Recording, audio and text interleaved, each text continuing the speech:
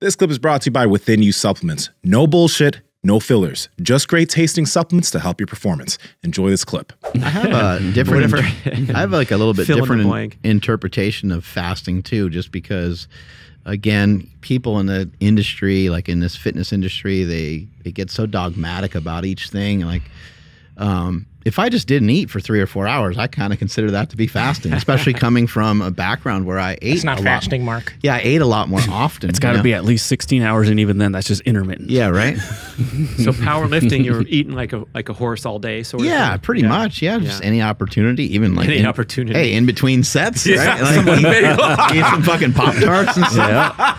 Someone left half a bar on the rack. You just grabbed it. Yeah. Yeah, yeah. People used to show up with like fast food and donuts and.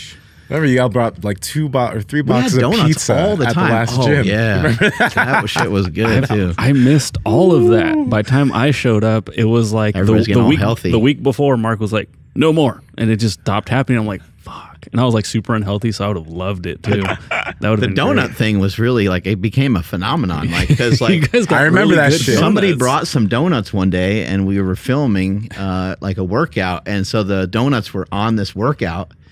And then people just thought that we loved donuts. So people would bring people that would travel to super training. They would always bring donuts. Oh boy! And it just every week. And I'm like trying to like be on a diet at the time and stuff. I'm like, this diet's not working out so good. That's where you need to get your toolbox out, I guess. You go, okay, I'm going keto now for 6 weeks.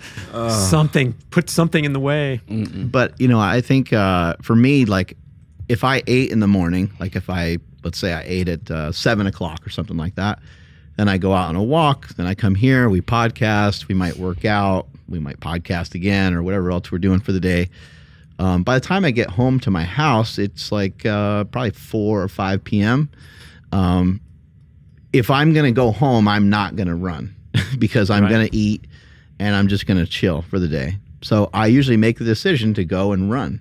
But I still consider that fasting. And even if I was to eat something, which again sounds funny with eating and fasting, because I might eat something so small, like, again, a protein shake and a coffee. A square of chocolate, perhaps? Yeah, I just don't consider it like a meal. It's just like, it's just a thing to carry me to the next spot. Yeah. I might eat a piece of fruit or two, 2 or 3 hours before I run. And I don't consider that to be a meal. I don't think about it as a meal.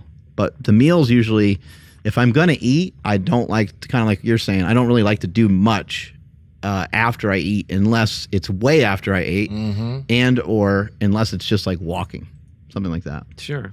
Hey guys, if you like this clip, go ahead and comment down below and let us know what you liked about it. All right, share this with a friend. Make sure to subscribe to the channel, and also we are on Reddit and Discord.